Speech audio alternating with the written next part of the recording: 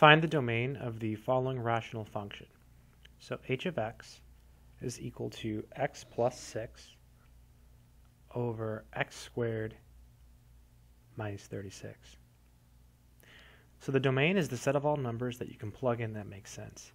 So for rational functions, you can plug in anything except the numbers that make the bottom 0, because you're not allowed to have 0 on the bottom.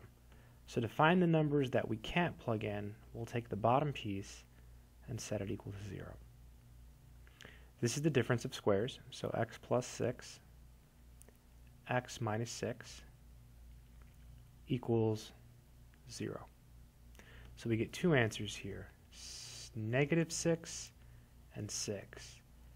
So x cannot be equal to these numbers, right? Because if it is, then the bottom is 0. You'll notice that if you were to factor first, you would get this, and then it'd be very tempting to cancel. And if you do that, what happens is you only get one of the answers. You only get 6, you see.